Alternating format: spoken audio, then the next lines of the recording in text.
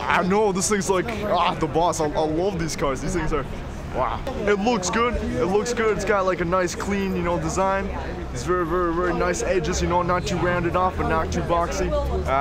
It's very low down to the ground. I love the nice interior lighting in there. The look is the first thing I see, and most people see that, right? But like, just the idea that you're working towards, producing cleaner energy sources, not burning the petroleum, not burning the natural gas, it just makes that whole lot more sexy, I thought this was like a fancy sports car just parked outside. He asked me, do you think this is fuel cell or walking battery up to it. or gas? And I was like, I don't know, I hope it's a battery.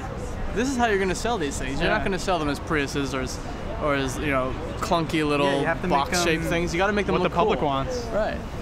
I want this car. Yeah. I want this car.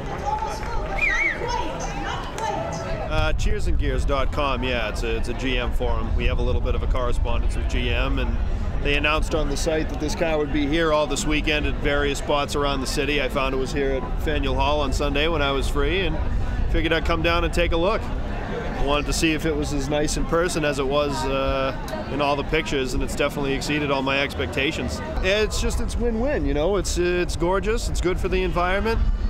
I think it's really cool that it seems like it's going to blow the Prius out of the water, the lithium-ion battery technology. I think it'll be a big hit. I mean, everybody, I can't think of anybody I know that wouldn't like a car that burnt less gas. It wants to just be a daring, good-looking vehicle, but it's good for the environment too,